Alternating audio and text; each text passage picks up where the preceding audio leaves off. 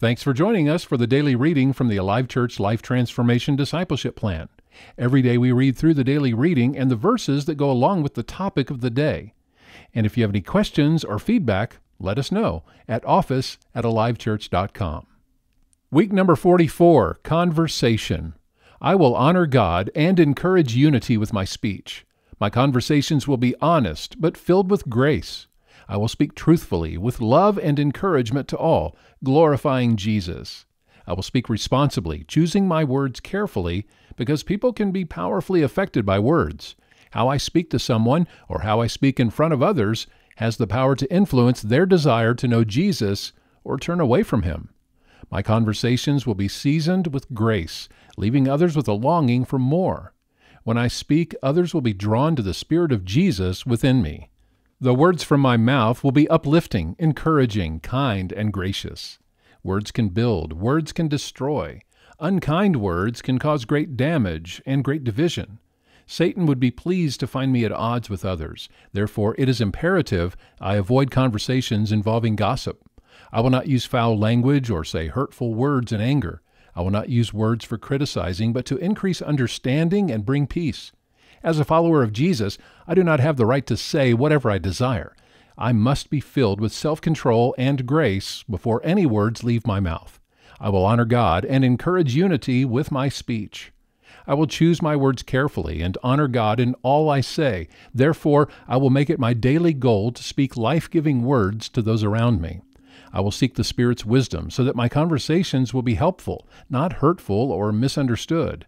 Spirit-led conversations give life and healing to the hurting. It is only by His power my words can do great good.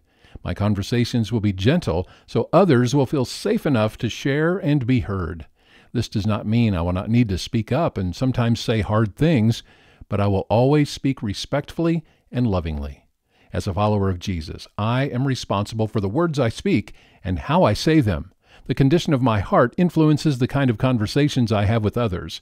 In order for my words to bring honor to God, the attitude of my heart must be made right. Daily, I will bring my heart to God to be purified, so my conversations will be pure and uplifting. I will honor God and encourage unity with my speech.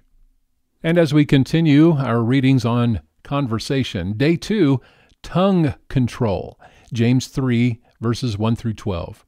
Dear brothers and sisters, not many of you should become teachers in the church, for we who teach will be judged more strictly. Indeed, we will make many mistakes, for if we could control our tongues, we would be perfect and could control ourselves in every other way. We can make a large horse go wherever we want by means of a small bit in its mouth.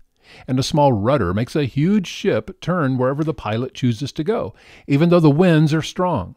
In the same way, the tongue is a small thing that makes grand speeches, but a tiny spark can set a great forest on fire. And among all the parts of the body, the tongue is a flame of fire.